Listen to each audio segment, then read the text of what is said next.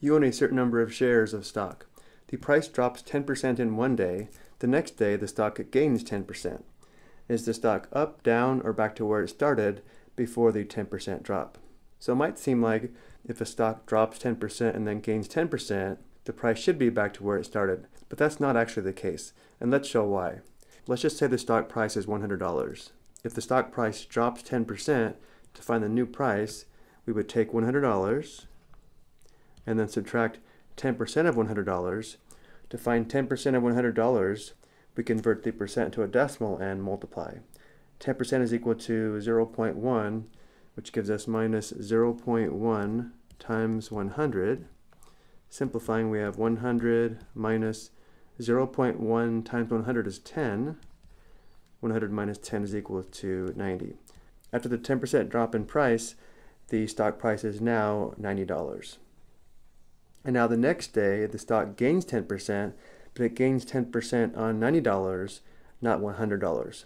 So to find the stock price after the 10% gain, we begin with $90 and then add 10% of 90, which is equal to 0.1 times 90.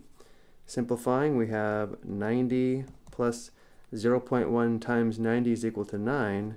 90 plus 9 is equal to $99.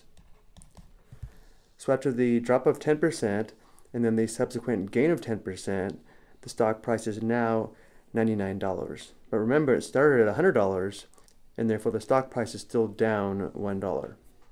To find the percent that it's down, we take the change of $1 and divide by the starting stock price of $100, and 1 divided by 100 is equal to 0.01, which is equal to 1%. So now we know if a stock price drops 10% and then gains 10%, the stock price, regardless of the starting price, will still be down 1%. Again, I used the stock price of $100 just because it was easier to work with, but this would be true for any starting stock price. I hope you found this helpful.